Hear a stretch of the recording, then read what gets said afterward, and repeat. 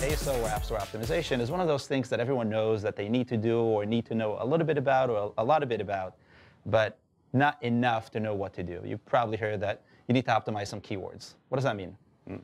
Or you need to change your description. You need to change your other things, your metadata. But what does it all mean?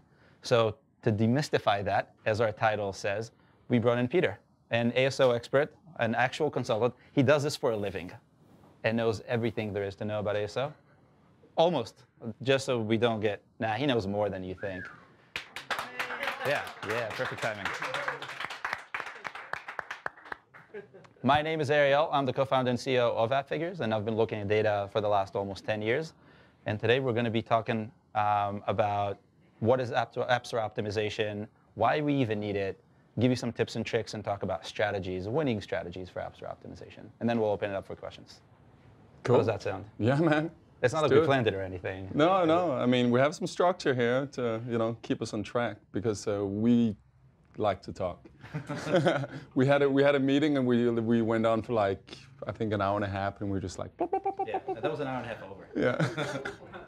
So yeah, it's good. So do you want to open it up and like maybe? Sure, I'll open it up. Yeah. And when it comes to App Store optimization, I think one of the biggest kind of mysteries is what does it mean? What does it entail? Some people say it's related to keywords, and if you stick some keywords in some places, everything will be better. Yeah, I know. I feel this way too. That's not ASO.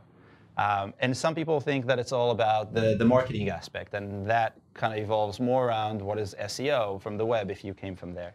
And I think a good way to think about it is a framework that you actually introduced when we first started talking about this, that I would love for you to introduce to everyone, that kind of looks at the entire journey, I would say, from before someone is your user to after they are your user. Right. So if you look over here, we basically have a simple concept here for how to get people to see your app. You want to rank. You want to get people to. You want to get eyeballs to your App Store page. That's the first step. The second thing has to do with conversion. How do we ensure the highest conversion rates, meaning downloads? And the last thing, which is kind of falling in a weird way outside the ASO, discipline, is engagement. But it truly ties into having successful ASO. Because we now know that the stores, Google Play, is actually using engagement from the app to rank, to give you your ranking, right? So they started rolling out, in the beginning they did it for game. Pierre probably knows a lot about that. The first thing they did was they said, let's do it for games. If people are not playing these games, why should we even rank this app? And later, they started rolling it out for the rest of us, if you will, for all the utility apps and other types of apps. So this is a general framework, and we use this to, kind of make clients understand that there's a process to this. This is not, I wouldn't call it is rocket science, but it's not complete rocket science.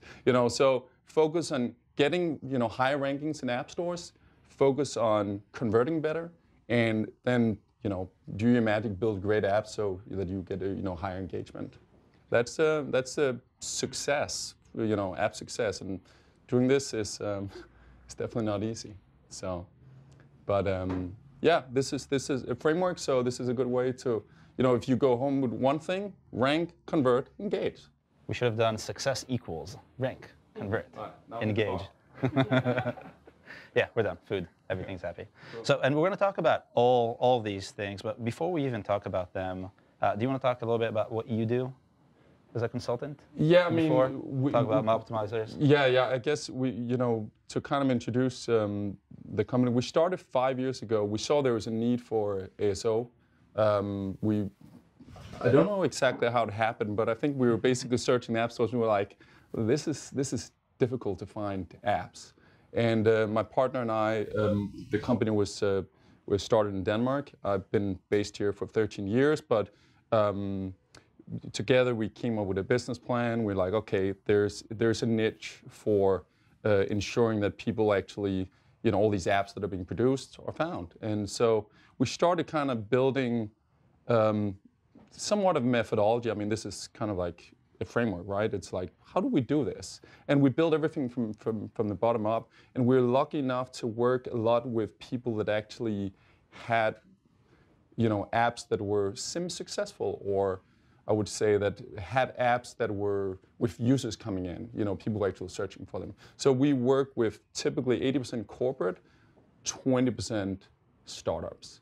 And most of the startups fail. I mean, that's just the nature of the game, right? The corporate people, they have so much money that they have a long trajectory. They typically fail in the sense that they're not really doing very well. But I think there's a change happening now, and people, or I would say the people that are dropping this kind of money are starting to realize that that there need to be consequences when shit fails. So there's a little change happening right now, but basically we kind of came in 5 years ago when there was no lack of money being invested in apps. So we've kind of been riding out this nice wave of hedge fund money, or people building stupid apps that didn't really do much for the world, right? So So someone else paid for all of his experience. Yes, exactly. No, but it's I don't like to be negative in this space, because I know you guys all have like grand aspirations, but I like to put on my dark hat and be like, hey, let's be realistic about this. Let's really try to, if we fail fast. So that's kind of like my, but again, and build great products. So anyway, so we started this business, and we basically have been working with all these different clients that, are from gaming, the big pharma, small startups, as I was mentioning, like, you have your allowance kind of app with stuff like this, small startups that actually ended up being successful. So, and what it really gave us was this amazing insight in how difficult it is to get eyeballs and downloads to apps. And every single app that we ever work with is completely different. Everybody have a different business model. Everybody have a different monetization model. So the approach is, even though this here is kind of like an overall umbrella for what we do, the approach is quite different. So we're gonna talk more about that. But that's kind of like how we got into the game, and now, yeah, I guess we're experts because we've been doing it for 5 years. Kind of since the birth of ASO, I would say. So yeah, I guess that's actually a really good point. ASO, or all these different techniques and new things that we're doing now, we're talking about now, only became a real thing, what, about 4 or 5 years ago? Right, I would say. We were talking about this before, and we're thinking, what in the history of the App Store actually changed to get us to the point where we need to start thinking about how our keywords are, and how our descriptions are, and how our screenshots are. And we started thinking about what did change. And competition, obviously. In the beginning, there were a few apps, hundreds of apps. Now we're talking about millions of apps. And everyone has an app, and everything has an app. But at the same time, also, it's the stores that are now, since 2014-ish, 2013, 14, 15, have been trying to optimize what they show their users. Because it's not just a list of apps anymore. It's something that you need to download. You want to download. You have something in mind that you want to get as a user, and the App Store wants to help you. And in order for us to help the App Store to find our app, there are tricks and tips and techniques. Right. And that's really what ASO is. And that's really been happening only for the last 4 or 5 years. And we've gotten to the point where if you don't do it now, you're just not doing enough. Just building a good app has not been enough in a long time. And now not actually trying to actively market it and promote it is also not doing enough. And that's been kind of the evolution of this. You have a nice list here of things that it's interesting. We're kind of trying to, we're talking about what has happened in the app space. And I think there's, in the development of the App Store, starting for, I even forgot the year, but you were saying like 14, 15, more-ish, yeah, more stuff was happening. And, the developers of the App Store really kind of started to step up their game with specific categories. I kind of tried to categorize out. We have the metadata change in how you upload your metadata, right? This is to do with titles, the description, and so on and so forth. Then there's the visual component of your App Store. That has changed over time. We've seen the introduction of more screenshots. We've seen the introduction of videos, right? And latest, there's been there's autoplay in the App Store. So you basically have a small little way of introducing your concept in a short little way with a video. I don't know how many of you are making videos, but obviously like a very, very important change in App Stores. Then we've seen a change to the underlying data infrastructure, meaning the platform when you go into iTunes Connect and when you're looking at data in your console, in your Google Play console, and the evolution, if you will, of those data platforms have really happened within the last, I would say, 2 years. Yeah, two maybe 3 years. Maybe 3 years. There's been we can really dig in now and get a lot of really important data that we use for App Store optimization. So that's definitely one of the big things that happened in the last 3 years. Then we had the introduction of experiments, which has to do with testing, A/B testing, whether or not one screenshot, for example, works better than another screenshot. I just want to do a quick count here. How many people are currently doing experiments in the App Store? Google Play. In Google Play. More than 0. That's, I think, good. It's better than I expected. Okay, wow. Okay, cool. So let's just, okay. I will say if you take one more thing home today, don't drink too many beers because this is really important. You need to remember this. You have to set up A/B testing in your stores. If you're not testing right now on your apps, you're missing out on extremely valuable data. That's it. You need to be, you need to set up test. It's called multivariable testing. You have up to 4 different variations you can do in App Store, and you must always have a test running. If you don't, and this is per country. Always. So you can run a US test. You can test out specific elements. You can test out your screenshots. You can test out your feature image. You can test out your title versus subtitle, descriptions, and so on and so forth. I think as we get deeper into this, we'll have time to talk specifically about experimenting. But I was just a little shocked to my core here because, but you'll be surprised how many clients we see that don't do this. And this is one of the first things I say is like, we begin there. Now the algorithm, I'm not going to talk about the algorithm. It changes all the time. Personally, I don't really care what happens because we use tools to figure out what are the best keywords. That's right. So basically, we don't really think too much. We are much more on the client side. We figure out how to use the tools. And then lastly, we have the introduction of paid, meaning specifically how do we drive paid acquisitions. How do we the new search ads, for example, which is obviously a major change in the Apple Store. So that's the big things that happened in the last 5 years. The really important things. So let's. Yeah, and those are all things that are really, that's where ASO really kind of wraps it all together, right? Right. So you can change your metadata, you can change other things so you can rank better, and then change some more things so you can convert better, and then work with your app to understand how to get people to stay. All that will feed back into getting you more visibility, yada, yada, yada. It's a self. That's right. Yeah.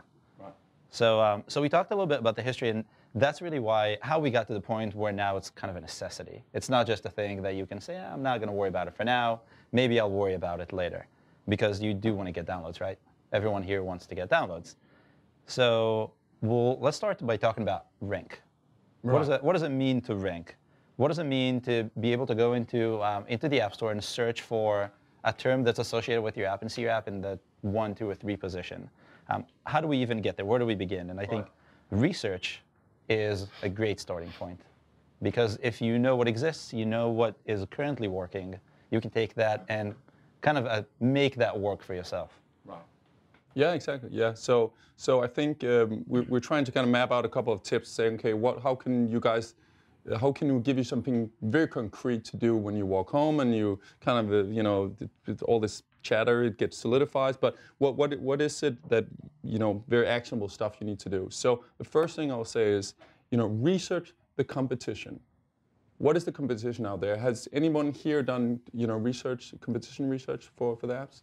we've seen 1. Okay, so that's good, right? So most people know that. But can I see the hands again? Because we're looking at roughly... We're going to pick on you in just a little bit. Pretty good. So we're looking like 70%, I would say, of the room understands that, you know, we need to take a look at the competitors. Now, the competition, we can obviously look at a bunch of different things. We can look at their screenshots. We can look at their, you know, title. We can really go deep and analyze what are they doing on their pages. But another thing we can do is say, who are our competition at the current moment, right? Because you need to have some kind of, you know, long-term plan and saying what is our status as an app right now? What level are we at? I get emails all day long from app developers saying, I would like to be in the top of the App Store. And we have a filter for that. So basically, you know, they get deleted right away, these emails. And if you're going to email him, you got to pick your words. Yeah, and don't send me an email from a Gmail address. Send it from a real business. So, but basically, you know, you have to understand where you are at any given time in your, like, you know, do you want to rank number 1? Well, maybe it can happen, but maybe it will take 5 years to reach there. So you got to pick your battles, right? So your competition is not Facebook, obviously, right? Unless someone, I mean, you probably wouldn't be here anyway. So, but maybe you if never know. Right, you never know. No, but truly, your competition today is not Facebook. Your competition maybe in 5 years will be Facebook, but right now you need to figure out who's your competition right now, right? So when you look at your business and say, okay, be realistic about where you are today when you make this competition, analysis, if you will. So I think it's, we talk about it a bit, like there is a tendency for people to forget. Like we've kind of exited out of the era of, you know, the .com era of apps, right? People have realized that it's really, really difficult to make good apps. So that era is kind of over, but at the same time, it's still important to remember that because you have an app doesn't naturally make it, you know, valuable to anyone, right? It's reality check. That's kind of when you do the competition analysis, do a reality check on your own business. One interesting point about researching your competitors, when it comes to ranking on the App Store, if you're looking at your category rank, everyone in your category is probably going to be similar. But if you're looking at keyword ranks, the competitors can be competitors that are not really your day-to-day competitors. So they're not apps that are doing the same thing you're doing. They're just ranking for the keyword for some odd reason that maybe no one can explain. That's why games rank really, really well for some utility keywords. No one really knows why. A lot of people have asked Apple. Apple hasn't really replied, same for Google. But at the same time, they're your competition. If you're trying to rank well, and it happens to us all the time. So we're an app analytics company, and we try to rank for app analytics in the App Store. We also ASO our own iOS app. And we don't compete against our direct competitors in the market. We compete against Google Analytics and Flurry, companies that we're not really in competition with. In most cases, we're actually working with to get more data. And so it's not just about, you know your competitors, you don't really have to think about them too much. It's you don't know what you don't know, and you have to actually go in and make sure that you're targeting the right audience. The right audience, right, yeah, exactly. I think, you know, one thing that we, so our business, you know, we talk about ASO, our entry-level product for our business, we are an ASO business, but we act as digital, you know, strategists, meaning that we come in and we kind of take the 40,000-foot view on the business that we work with. So what we often do is we make workshop with businesses to help them understand what it is that they're offering and what is their unique selling propositions. How many people here have a unique selling proposition mapped out for their app? There's 1, 2 people here. Okay, cool. 3, 4. This is a really important point, right? Because your competition, if you really want to stick out in your competition, you know, maybe you don't need to compete against a huge group of apps. Maybe instead what you do is you switch your offering slight little bit, and then you have, you know, the old school, I don't know if you know blue ocean strategy, but like you find your little niche in the market and you start out there, and then slowly you can switch over and, you know, expand your offering later when you kind of have your base up and running. So we do workshops where we help the businesses, especially in corporate, try to understand what is it their customer segment looks like, how does it fit with their offering, and so I will recommend that you guys take a really good look when you do the competition, when you map out your competition, that you take a look at your business and figure out what is your value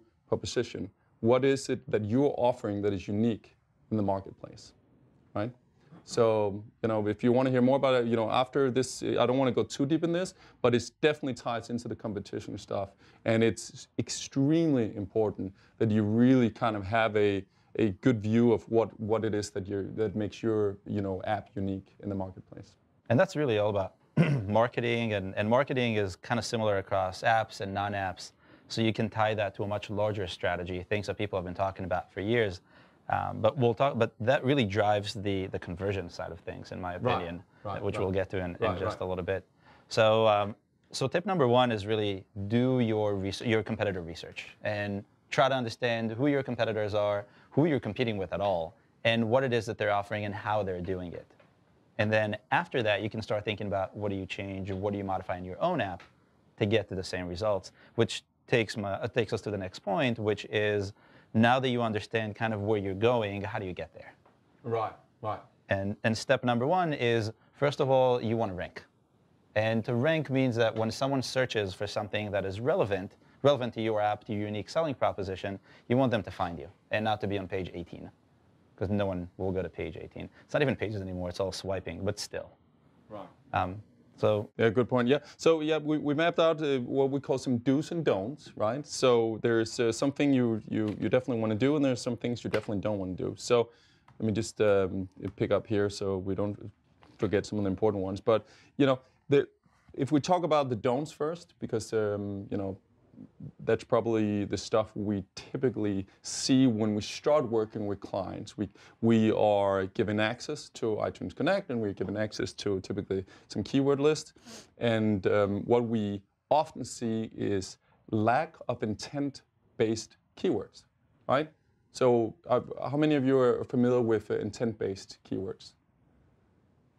At the SEO, anybody working in SEO knows exactly what that is about, right? Because this is, so many years ago, right? I think I signed up for some like working for Google, checking their, getting like a side gig, being like, hey, you can help Google. And I went through some Google training basically, and they always talk about intent-based keywords, right? What is the person sitting there typing? What is the task that they're trying to get done? That's it. If you figure that out, when you see those combination, a couple of words, then you have that's your intent-based keywords. Okay, how to do this and this, right? I want to buy a new bike or whatever. That's very intent-based, right? So we often see that people don't use intent-based keywords in ASO. And another example I can give for specifically for corporate, they have a tendency to do stuff which is their vision of what they're doing. So very concrete example, an app, pharma app, putting adherence and adherence, the word adherence, right? There's a it's a category of apps that had to do with making sure that people take their pills, basically. So in a drug adherence program, they'll put that stuff in there, and I'll be like, I think people are just going to write, pill reminder, straight up, right? So stuff like that. That's the example of where you have this big gap in between what is the intent of a user and what is the offering of the company, what they think they're offering, right? So lack of intent-based keywords, remember that. Then there's the basic stuff. I'm just, I'm going to go really fast through this because I don't think this is rocket science. Don't repeat your, keywords in the title and in your 100 characters in the App Store. How many people are doing that right now? I don't want to call anybody. Oh shit. Okay, don't do that, right? So, but and also on Google Play, are you repeating enough? What we like to do is, when you do your analysis of your competitors, what you really want to do is you want to dive in and you want to look at the semantics, right? You want to look at the density, right? The keyword density for your keywords. And when you find your keywords, you look at the competitors and you analyze what is the density of their keywords. So you get like, okay, what they really want to rank on is typically is around like 3, 4, 5%, right? Okay, they want to win that word. So how do we get there, right? Anybody working at SEO, you know this stuff, right? Right. This is basic stuff. So there is a tie in. I don't like to do too much comparison with ASO and SEO, but there's definitely some overlap there, right? Yeah. So, it's not the same though. Exactly, right? So there's certain things, but definitely try to figure out how many repetitions you need on Google Play to rank, and analyze and look at your competitors and figure out what's the keyword density on the keywords that they're trying to win, right? Hard to spell words. I don't need to really, You need to adhere to that. Yeah, exactly. Adherence, right? Like at what? So, and then there's something, and this ties again into this thing about being status quo. How broad are your keywords, right? Do you use branded keywords, or do you use very broad, very narrow words? Again, this depends on where you are in your business plan. You're 5 years in and you have everything up and running, and people using your apps, people loving your app. Are you going to start going broader with the keywords? So this is something we cannot really, I cannot say go broad. There's no rule for that, because it depends on the client. Right? Lastly, high-level keywords. Put them in a title, put them in a subtitle. That's in the don'ts. Sorry, they're not. Right? So they're not. If they're not in, right? Don't. So if the high-level keywords are not in the title, subtitle, or the short description in your Google Play, then you will probably have a problem ranking on that. Because that's really what Apple and Google use to decide who you are and what your app does and what your app is worth. Right, that's right. And it works the same across the board, even for our app, an analytics app that not many people go out there and look for. Once we put analytics in the subtitle, we actually started ranking for everything that has to do with analytics. Right. I was just showing you before, if you look for subscription analytics, for example, right now on the App Store, we're number 1. Out of 1, but we're number 1. And that's we created a category here.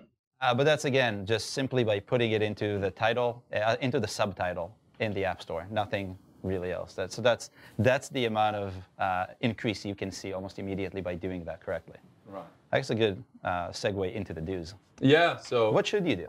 Yeah, what should you do? So let's take the thing we started with before in the don'ts, right? Use action-based keywords, right? Action stuff, intent-based stuff.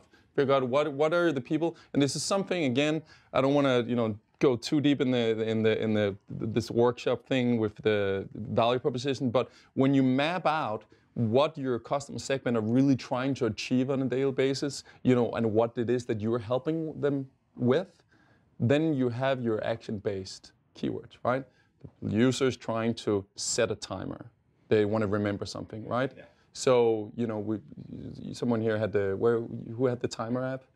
You have the timer app, right? Like, do you use? You're all the way in the sky with that app. So what is your keyword for specific some of the keywords like the action-based stuff? I have different keywords for a timer that people might use, like reminder or reminders, something like that. But then also use cases, so kitchen, cooking, that kind of thing. Ah, right. Okay. That makes a lot of sense. Yeah. They would use it. Exactly. So it's very task-oriented, right? Yeah. It fits. If you think about it, something that a lot of people look for on the App Store is weight loss. But people don't really look for weight loss. They look for lose weight. Or they look for a step tracker. They don't look for tracking steps. Right. So that's again going back to that. I know what I want, but it's what I want to achieve. It's not just this phrase that I'm going to put into the search engine. And that's really the key here, is you have to look at all those. Right. Yeah. So then the next point here has to do with the combination, right? Start combining the words. Figure out all the different combinations. For iOS specifically, you only have 100 characters. I will tell you end of this show, and before the Q&A, I'll tell you about a cool hack. Maybe I shouldn't share it, but maybe I will. Okay. There will be the secrets Tips here. and secrets. Yeah, tips and secrets. Fine. Tips and secret. We'll keep it to one. So, but use combination of the keywords, right? So you have different type of keyword combinations, and when you use your tools to research what the volume versus competition in these keywords, get a lot of different types of keyword combinations going. So there's something here that has to do with the plural S. You guys might not know that the S is automatically placed there. If you say, if you put a keyword in that can be spelled with an S and it becomes plural, the algorithm will basically say, yeah, I get that, right? So now I've had a discussion recently with a client who says, well, it does matter whether I put the S in and whether I do, meaning that he wants to have both the word without the S and with the S in, because he actually sees there's a change in ranking. I just don't think that the question becomes whether or not, anyway, experiment with it, because Apple will recognize that a word spelled without an S will be found as a search with S. Does that make sense? What's a good example for something like that? Like car race versus car races, or? Yeah, I'm trying to do, I'm blanking on like a specific word right now. Maybe you guys have, yeah, go ahead. Artist and artist. Videos, right, exactly, right, there you go. So stuff like that. So in other words, you search for video, you will still be ranking for, if you put videos in there, then you will still be ranking for video. So you should do it the other way around. Well, it depends. I think you should try both ways. Yeah, exactly. Save you a character. Try it. So experiment with that, but you don't really need the S in. Don't say you must have the one with and without the S. Try it out and experiment and see how far you get. Okay, so I'm going to go back to this thing about a winnable keyword. Use keywords that you believe you can actually win. And what does winning mean? It means that you're not like, buried under 200 other apps for a specific word. So, and how do you know that you can win it? Well, it depends on where you are in your, business plan. So I'm going to go back to that and say, where are you now? What can you win right now? If nobody will ever find your app, because you are using too broad keywords, well, maybe it's time for you to narrow down your keywords and go for a niche. Find your little niche with the keywords and get something started, right? So use keywords that you actually believe you have a fair chance of winning on, or with. And the last one I'm going to skip because I think we're going to come back to that with the engagement thing. Yep. Yeah. In just a little bit. Yeah. No, we kind of touched on that. Mystery. Yeah, mystery. Cool. Yeah. So do you want to open this one up here? I'll jump into the next one. So, a lot of what I hear from people who are just experimenting with ASO or just trying it out and not entirely sure what it means is that they tried a few things, got a few keywords, put them in the right places, and got more impressions. And that's great. More impressions has a lot more potential, right? But it didn't really turn into anything meaningful. So their downloads didn't really go up by that much. Their impressions went up by thousands and thousands of impressions, but the downloads kind of stayed static. And they were basically saying ASO is stupid. No one needs ASO. It doesn't do anything. It's just a vanity metric. And that's just not true because it's missing that next component on our beautiful board over there, which is convert. So you get people to the App Store or you get people to your app page. What do you do now? And now there are, again, a set of tactics that you need to employ to get people to see your app and understand what it does really quickly. Attention spans are, 2-3 seconds? If you get 3 seconds, you're doing really well. And so you need to get people to quickly understand what the app does, how does it tie back into that intent that they had, whether they're trying to lose weight or find an artist or anything like that. You want to get them to see it, to capture their attention, and that will turn into a download, and we're going to talk a little bit about what that means. Yeah, I think just to talk about how much time do you have, I think it depends on what the customer segment you're working with.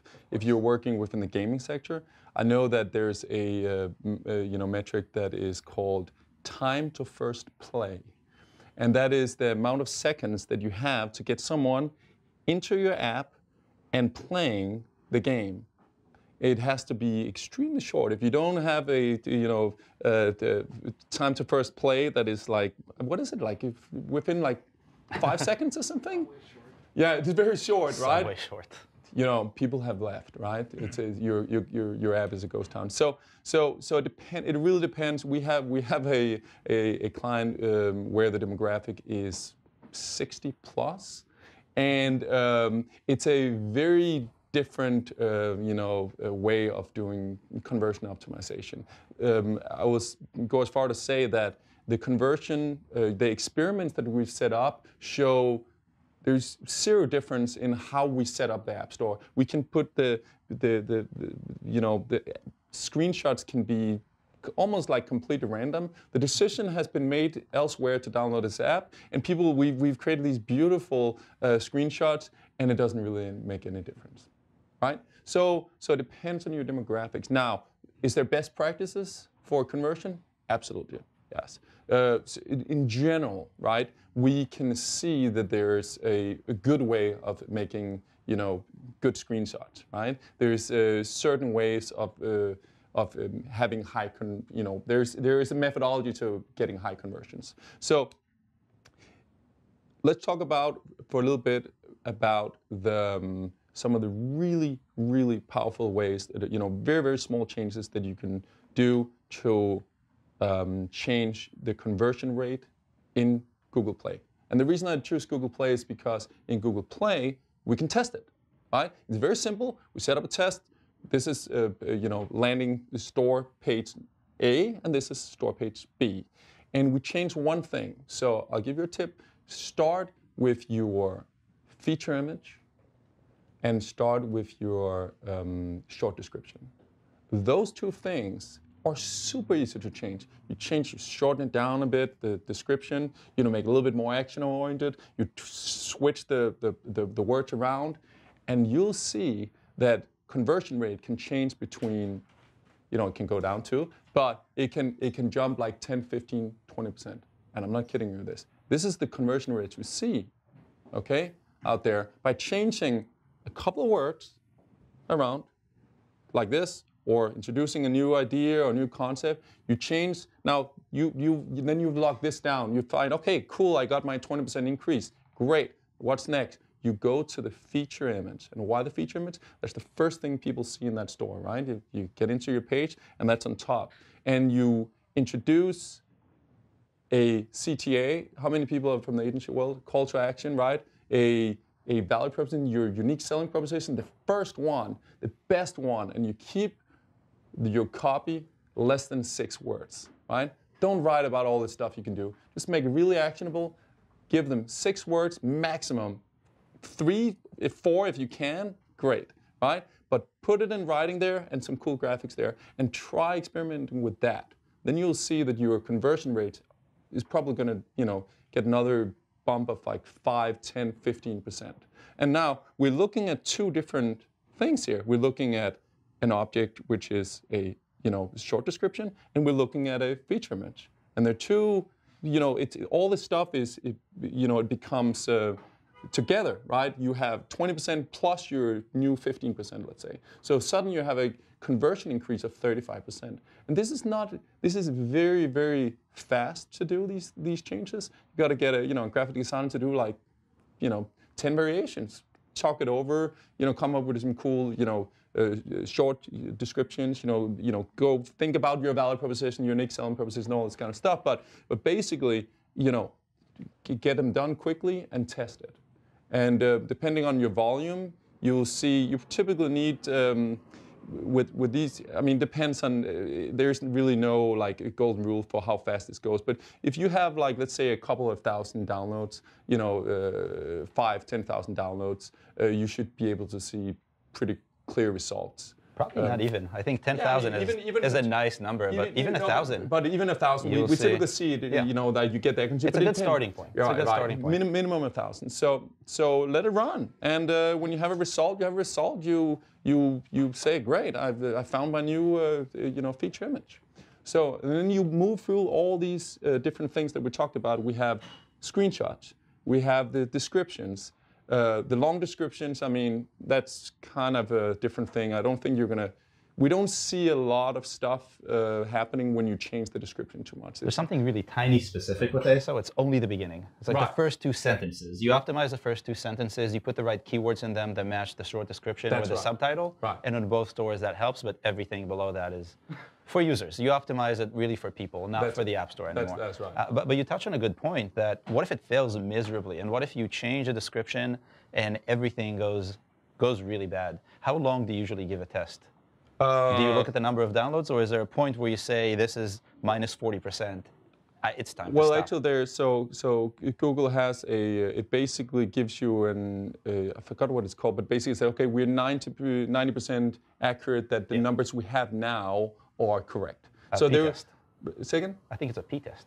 P-test. That's what it's called? Okay, yeah. I believe so. So they will come up and they will say... Someone will correct me. Right. So they will come up and say, okay, we got it now. We're pretty sure with the amount of data we've collected, our algorithm tells us that, it's a safe bet to apply or not apply the test that you've been done. And it's very clear to see. It'll be like literally a little green arrow, something like that. So you're okay with continuing to seeing less downloads on a specific experiment as long as you're not at that point?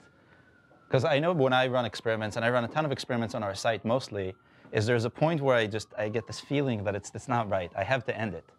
Yeah, I mean, where do you draw the line? Where do you draw the line? I'm mostly curious. To be honest with you, it's typically when we ended early, it's because it's just kind of not doing anything. Yeah. Like this stuff I was just talking about with demographics 60 plus, nothing happening. I mean, just cancel and just leave it, to your best judgment. And I think that's very important because when we think about the idea of experiments, we kind of think about seeing them through, especially if you created some assets and you spent the time or the money to actually do it, you want to see it through, but sometimes you just have to cut it. And you just have to say, this is definitely not working out, or it's not showing any sort of improvement, so I should stop. And at that point, you should stop. Because ultimately, the goal of this is optimizing and improving. Not improving, not good. Don't be married to your creatives. Right, exactly. I just want to kind of show this. I mean, I think you can all see it here. This here is a test we did for a game. This here was the original, and these are 3 new icons. They were all just around minus 50% conversion rates. Okay, bad idea, right? But hey, we figured out that's not the way to go. And this happened really fast. So, don't see the negative conversion as a failure, Because what you do is, whenever you've done a test, that's that's how we do it. We put it in a document, and we have a long list of all the tests that we do for companies, where we put in the hypothesis. Here's what we're kind of trying. Here's the idea, the concept. We put in the numbers. We take screenshots of the stuff that is happening within the Google Play. Within the platform, and then we will write up a little kind of like short conclusion of the result. And then down the line, people can say, well, we kind of tried this out, and come up with new concepts, new ideas for what should be tested. But these here are important, right? Because now we figured out that this is a really bad idea, and that won't happen again, right? So super important stuff. So let's see. Yeah. Well. We talked about that. Yeah. I think I think it's important to remember, it's a cumulative, right? You do a test in your title, you do a test and you test all these different elements, but together it becomes a big change in conversion. And if I just kind of like talk about a little bit best practice about screenshots, when you place your copy. I don't know how often you browse an app store. I don't think anybody really browses the app store anymore, but that's the whole other thing, right? So, but if you decide to browse the app store and you actually look on the store page, you'll notice that the best place and the only place you should be placing, here's what you do. Just go and check what Google is doing, right? If Google is doing, look where they're placing their copy, their CTAs. Wherever they're placing it, that's where you're going to place it. I can tell you where they're going to place it. They're going to place it on the first screenshot in the upper left corner, and the font will be large enough to read for people with eyes that are not functioning well, right? So, and keep your copy short, right? So, okay, so that's enough about conversion, I think. So let's see what else we have. What is the next thing here? I don't know. I don't want to go too long so we don't make it into the Q&A. I think we covered the conversion wow. Pretty well. I think ultimately, when it comes to conversion, a lot of it is, like you said, experimenting, because what works for the 60 plus doesn't work for the 24 plus. And all you have to do is you have to make a change and then make sure that you keep track of what's going on. Right, and we talked a little bit before about a change that can seem like it is helping, maybe it's giving you more impressions, might be taken away from engagement.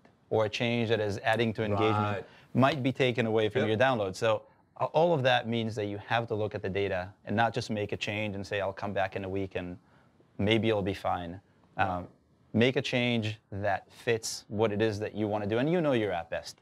And if you don't, you can stop and think about it, and you'll eventually know what your app does, what it does best. But even if you don't, that's a good place to experiment. Yeah. If you're not sure what the intent of users as they come in, is there a particular use case for my timer? Maybe a kitchen timer, it works better than, I don't know, where else do you use timers? Where else do people use timers? Classrooms, yeah. timeout. Yeah, and you don't really know which one is the best, and that's a good place to experiment. Yeah, you should download this timer app in case you need a timer. What is it called? Timer Plus. Timer Plus. Oh, Timer Plus. Okay, that makes sense. Cool. So I will add one little thing here. So what we've seen, this is really interesting. What we've seen is that when you start looking at conversion rates and you start changing stuff in your App Store page, sometimes what happens is that your conversion rate will drop a bit. Let's say you run an experiment and you'll see that you get, like, let's say a -2-3% in your conversion rate. But maybe what you want to do is take a look at your engagement, right? So what we found is that we have clients where we do a change in the App Store page, we see a drop in conversion, but we see a 10% increase in engagement. And that is very important, right? Because really what you want is to have people engage in your app. I mean, all this stuff here, rank and convert, that's all good. But we all know it's a starting point. That's how you get people into your app. That the really, important metric here is like engagement here is king, right? That's what we're all trying to build, like, people that actually stay around for more than, 730, whatever your, important retention number is, right? So some people in gaming, it's probably like what is that, a day one retention, first hour retention? I don't even know what, but it's like, that's like, so, next level. And then you have, the cooking apps. It's probably like, how often do they come back in the first, week, 2, 3 weeks, 4 weeks, right? So, but that's key. But so the conversion rate can actually drop, but engagement can go up. So when you have access to the data and get access to the data, look in your data and figure out whether or not you're seeing your engagement number change. So, yeah, experiment, experiment, experiment. That's right. Really, that's what it is. We're running really low on time. I think we're like 10 minutes past. Oh, shit. But you're all still here, so that's good. You're still engaged. So let's talk about engagement quickly. Whew. Yeah, well, how to optimize your, retention rate. Wow. Let's see here. So what do we do? I mean, I think so. Engagement. It's such an expansive field. So how many people here are tracking engagement rate on a daily basis? Okay.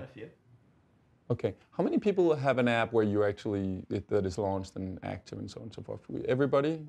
Okay. So all right. So I'll look at you guys. So for you, only I see 2 of you that are tracking engagement rates. What does that mean?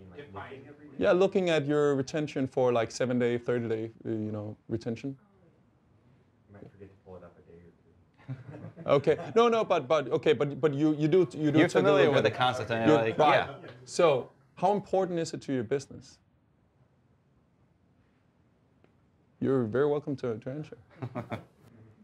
So, does anybody want to talk about how important it is to your business? Like, what do you feel? I have an ad-supported app, so if they're engaged in using the app, That's right. that's when I make money. So It would be the same for a freemium app. It would be the same for anything that has this sort of, I can pay you more, or I can make you more money in one way or another because I'm in the app. or also not drop off and go to the competitor. But right. also it helps your ranks because the more people stay in the app, the more you get to rank, the more you get to convert, and then you get to engage them again. That's right. So it's tied into the ASO. So now we've been, as I was saying, in the game for 5 years.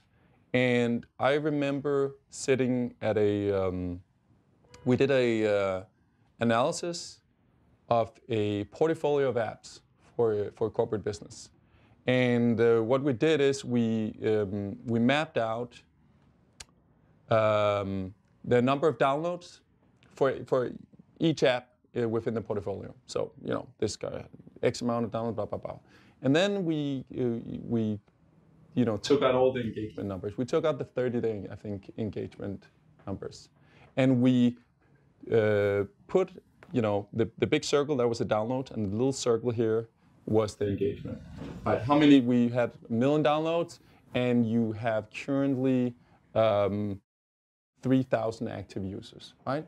And we mapped out the whole portfolio, and we showed it to the C-level guys that had spent, piles of money building this whole portfolio of apps. And they were sitting there looking at it, and I remember thinking to myself, holy shit, whoops. But I think they realized that that downloads means nothing, right? And I think in general, we were talking about it the other day, I think there is a change in the industry, which is great, because people are starting to ask really hard questions, right? The hedge funds that are dropping the money, the pension funds, or whoever is representing them, saying, hey, what's happening here, right? Enough is enough. A lot of money is being thrown at these apps. What are we making money? What's our ROI on investment, right? So there's a new wave coming where people are going to ask real hard questions, and also it's extremely difficult to make great apps. But I think this is when I saw these numbers. This is like 5 years ago. I was like, whoa, whoa, whoa. And this we've been seeing over the last 5 years with many businesses, that they are patting themselves on the back in corporate, C-level suites because they have millions of downloads. But when people take a look, which nobody does, on their engagement numbers, again, this is you are a free man because you're in the game world, and you guys have been looking at engagement numbers from day one. But all the other cats right out there have basically just ignoring their engagement, retention rates. And this is a super crucial part to really, if you want success, do these things right, get your ranking, convert, but think really, really hard about. And I know this is basically a whole another talk. And multiple talks. We can talk about this for a few more hours. But it ties in today even more because the algorithms are now tuned to look at your engagement rates, right? So if you are a ghost town, if your app is a ghost town, well, chances are you probably not rank very high, even if you work really, really hard to do all these things we've been talking about, right? So, but let's take that. We'll be back here tomorrow at 7, and we'll yeah, 7 a.m. sharp. There'll be bagels. So cool. So maybe we should, I think this is a great time. Yeah. I think to stop and take questions.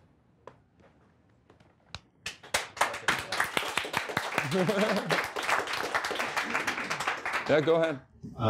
Do you know if Apple ever just kind of skews the rankings for someone? I saw a new Microsoft app and it just rocketed to the top, and all the other apps are really old.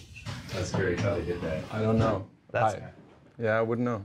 That's a good question. We look at data a lot of times, and we look at the downloads associated with these huge kind of spikes. And for those who didn't hear, the question is, does Apple mess around with the ranks to help their friends? I don't know if Apple and Microsoft are that great of friends that they'll do that. But while Apple doesn't do that, it's Microsoft who's doing that. They're buying a lot of ads, and they're making sure that on day one, they're going to hit the store, and they're going to hit it hard. And everyone is going to know about them. And that really propels it up the ranks. Something you can do not as well with Google, because Google is a lot slower to change the ranks.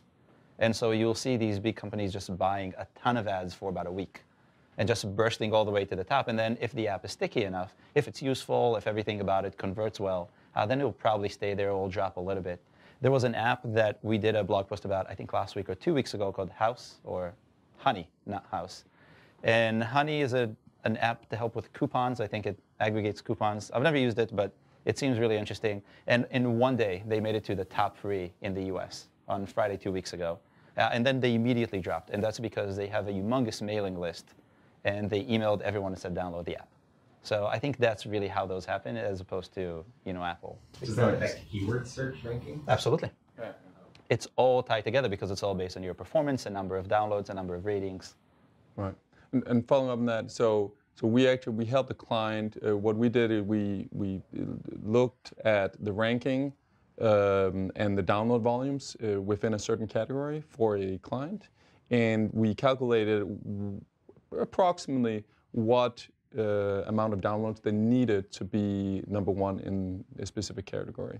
And by looking, they had a huge mailing list. So normally when they were blasting out mailers about pushing the app, they would do it in one shot, right?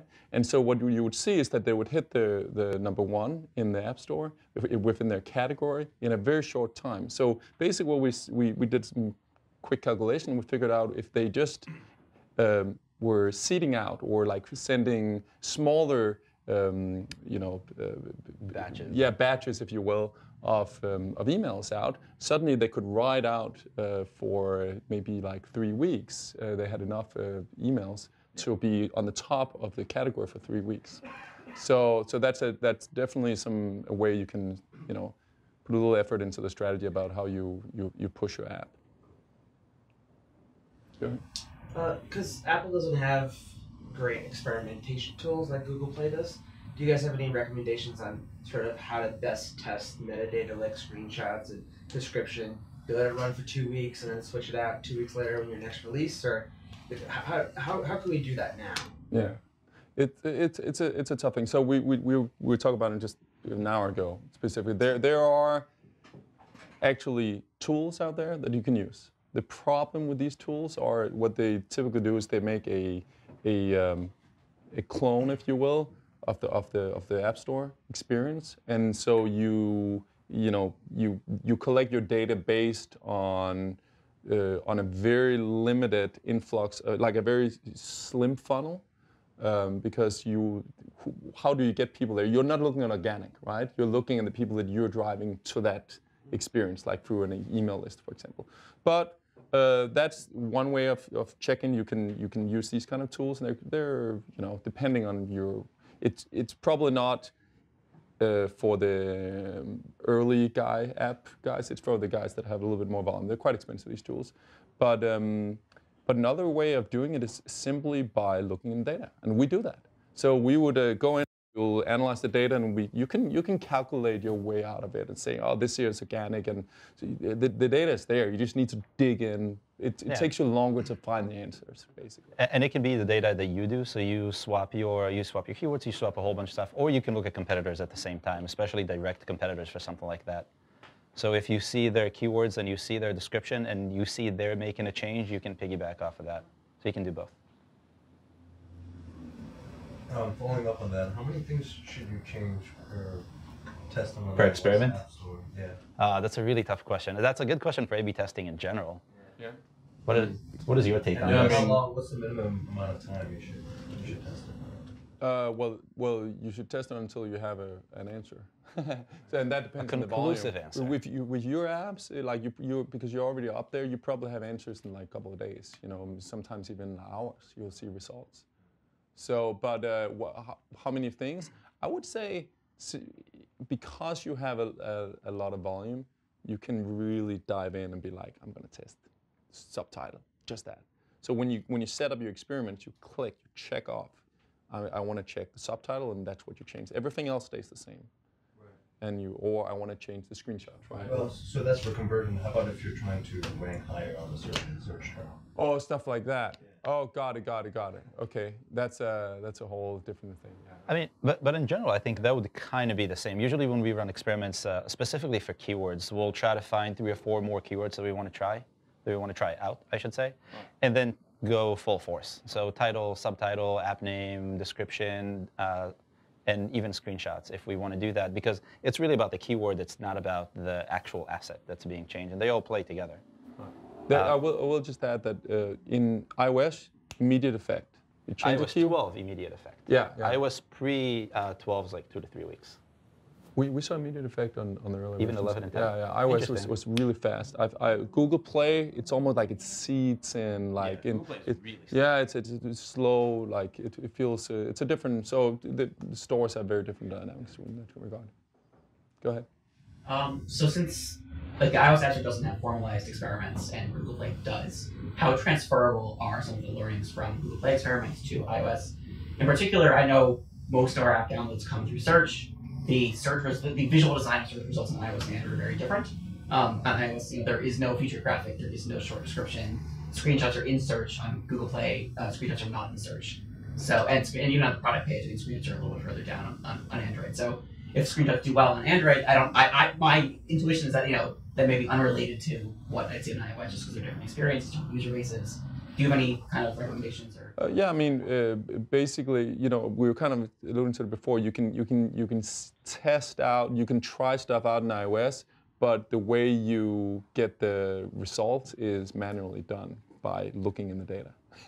So it's like you basically test. Again, get your set up your strategy and do your raw test over on the Google Play side. At least if you're just getting started, just start with doing it on Google Play and then transfer them over and go through the data and see if it really works or if it doesn't. It just takes a while to read out from the data. And to follow up on that quickly, I think there isn't a lot of transferability just because not even the search results, but the page itself is so much different. So ultimately, the users have a very similar intent if they're getting to the same place, but they go about it in such a different way that, like you said, screenshots are not even that apparent on Android, but they are kind of front and center on iOS. So it really goes back, in my opinion, to the unique selling proposition. If you know what it is, then you can use the medium to really drive that forward. So on iOS, it would be your screenshots, and you would want to have that in that first screenshot and in your video if you have that. But on Android, you want to have that in that short description or in something else. So that's how I would look at it, kind of zoom out and do that instead. To video or not to video? So that's an interesting point. I mean, if you are a game developer, you video.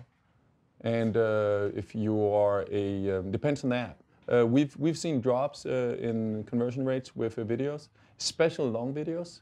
They are, and if they like a lot of in the beginning when they just launched the feature, we saw people were trying to show everything in the app, and people were just overwhelmed and conversion rates were dropping. Now, what we find is that if you want to do video, we try to take a little different approach. We say, okay, how do we introduce in the video the first thing, the first action that we want the user to do inside that? And so it ties into almost like it becomes like an onboarding part of the onboarding process, right? So this way you introduce a specific action and you introduce the UX in that video, right? So when the user comes in, it's not, oh, okay, I feel home now. I feel at home suddenly. And there's that one thing that you push, maybe your unique selling proposition, but also the first thing you want them to do in the app to have that wow experience or whatever push them into a funnel, right? So instead of having multiple videos, it all depends on the app. But we find that it really makes sense to make very, very short videos, really target on specific action you want them to do. So I think the answer is always yes, but how when it comes to video? And you got to do it right. So I would like to ask you a question. One of them is like really quickly, like, do you have any tips and tricks to get feature? We have a guide on that, actually. He made the guide. Second question. I'll give you a link later. Okay. So I like the black hat, by the way. So what are you guys thinking about like black hat techniques in this? I think that's an off-camera question. That's for later. Sure. Black hat stuff. I wrote an article many years about the black hat stuff. I think the conclusion is something in the ballpark of like, don't do it. You know, don't do it. Yeah. That's It it. doesn't work. Yeah. No. The thing is, the upside is really small, and the chances of that actually working are really small, and the chances of it failing miserably are humongous, and you getting either kicked off the store or something terrible for your app that is going to be really hard to bounce back from are really high. So is it worth it? Not really, in my opinion. What about feature? Yeah. Getting featured? Getting featured is definitely worth it, and you should definitely give it a try. Tips and tricks. Yeah. That's a whole other topic. I can talk to you after that. Sure.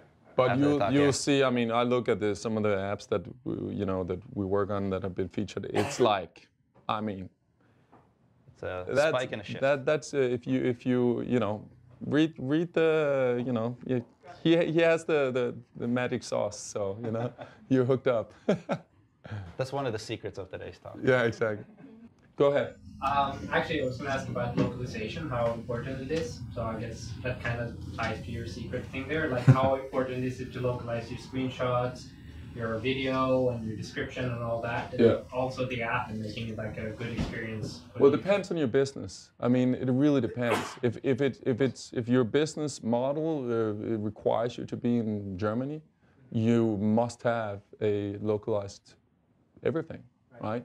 And so often what we do is we typically, when we work with clients, we ask, what are your key markets? Because when you start out, it's not necessary. I mean, unless you're like Coca-Cola, that's a whole different game. But we typically say, what are the three most important markets? And then you focus on those to begin with. It depends on your business. I mean, I would have to ask a lot of questions. And if Germany and UK, we have people that say, we really just want to win Italy. We was trying to start this very specific app. We just, we have clients that are targeting specific cities, right? They're saying we just want to start, Washington and this, and this is so. It all depends on your business, really. But localization, does it work? Absolutely. Is it crucial if you're in the German market? Yeah, it is. Well, think about it this way. If your keyword is in German, then if you have English optimizations, it's not going to work. Right. So I think it's, like you said, if you need to be in that market and you really want to win that market, you have to optimize. Right. I was wondering for iOS. You're next. When Apple redesigned the App Store a couple years ago to be more focused on featured apps, I was wondering how much that impacted small developers or apps that haven't been featured, how much did it slide the advantage? There was a whole shift in number of downloads. That was actually a humongous thing, I think, for developers, because before that, the App Store was a big catalog of things, and the featuring was still nice, but there weren't that many of them. It wasn't as curated as it is now, and then after that happened, we saw just a shift in general, an upward trend in downloads consistently. So people are coming into the App Store. Maybe they're coming to find an app. Maybe they found it and they're going to go away, but maybe they're also looking around because there might be something else that they need. And what Apple is doing with the curation, the Today page, the App of the Day, Game of the Day, a lot of that is actually getting a ton of traction. I mean, would you advise them to be more focused on trying to get featured rather than rank higher on search? Yes and no and maybe. I think it's a good strategy to say, I want to be featured, but the steps that you need and what you'll find in my guide, which I will give you later, is that the elements that you can optimize for are actually very similar. So there's a ton of overlap, especially on the Apple side of things, between getting featured on the App Store. Obviously, you need to do a few extra things, but and optimizing for that conversion. So if you do both and you're really able to see your unique value proposition through, it will help you on both sides. So I would say aim for both. If all you want to do is get featured, you can do that all on its own. And if all you want to do is just want to get more impressions, you can do that on its own. But because they're so similar in the actual techniques, I think you can do both. You mentioned that ASO would affect engagement. How would it affect engagement in the app if someone has already downloaded it and it's away from the store? Is that what you meant? Well, can you ask that again? So from what I got from it is that you said that ASO would affect engagement. So retention in the app? Well, I mean, if you look at it from if people if you let me give you a concrete example. You have an app and you use something which is far away from what you're actually offering, as keywords.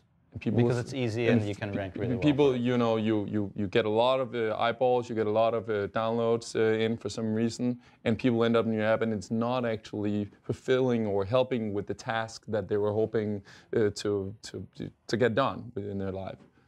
Then you're going to see your engagement numbers low, right? Right. I mean, I think it would maybe something like that I was alluding to. So. Well, the idea is that the people that come to your app, and what you just said about that kind of first experience that you want to drive people towards being in that video, those are the kind of tools that you can use once you get people on board to get them to use it.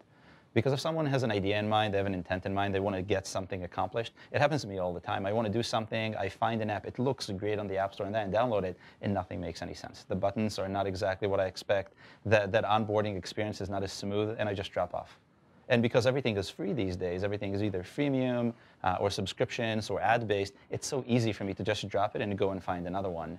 And so if you lead the right people, the right user into the app, you can probably expect them to stay and engage with the app. And that's what you want because, then again, that goes back to the beginning.